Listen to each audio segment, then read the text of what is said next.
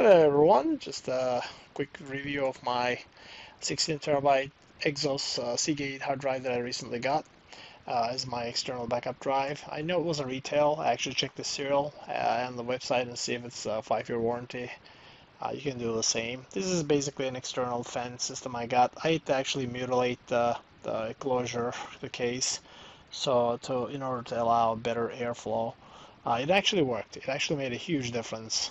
Um, so I'm basically just kind of configuring the new drive now using the disk management in Windows 10. And you can actually look at the timeline and see how the temperature actually changes. I ran it for about maybe 2 hours, 3 hours on low fan speed, and then for about an hour prior to kicking the fans on high speed, I shut off the fans completely.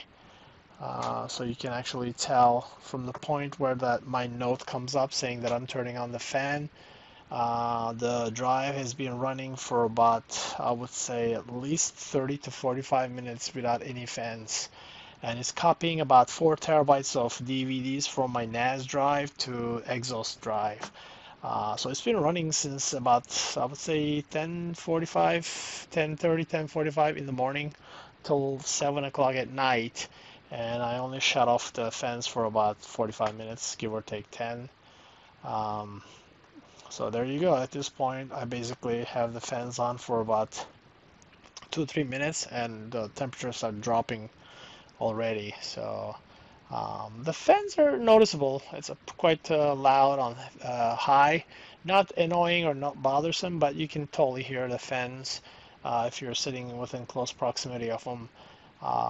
But medium is not that bad, and actually does still provide quite a bit of cooling. Low fan is hard to hear. It's not loud at all, but then again, it really doesn't cool much either.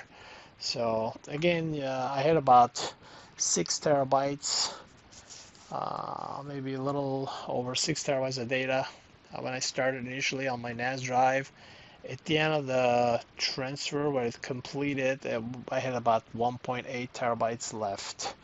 So just to kind of give you an idea, about a little over maybe 4 terabytes of movies, DVDs that I transferred.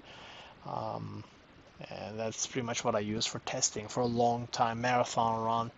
That's basically what I picked, and I also wanted to take the load off my NAS drive too, and just want to keep my data, actual data and programs and files and whatnot on the NAS drive. I also have my music and stuff, but that's not a lot. DVDs were like definitely the biggest bulk of the data space consumption. So anyway, I'm just running the Specky and a couple other things. This is actually my NAS drive information control panel that you see on the left side of the screen. And the NAS drive I'm using, if you are curious, it's a Synology DS218J. I bought about maybe 3-4 years ago. That's pretty much what I've been using. But I'm using two 8 terabyte Western Digital Red NAS drives in RAID 1 format, which is mirroring, simple mirroring. Um, so anyway, one of the things that I would recommend is if you're doing a lot of copying, or if you get into any errors when you're copying data from one media to another, definitely stop the service called OneSync service. I believe it's 48.516, which is always set to automatic. You can disable it, but you can stop it, and that usually makes a big difference, as well as stopping whatever virus scanner you have running. If you have Windows Virus Scanner, the Windows Defender, as I just shown you a few minutes ago, you can stop it, and that'll also speed up things and also prevent errors as well. And I'm basically just checking the data right now, showing you the information. At the very end, I will actually enable audio so you can actually hear the fans at the low speed, and then I just pretty much jump to high speed so you can hear it for yourself. So I hope you enjoyed the video. Thank you for watching.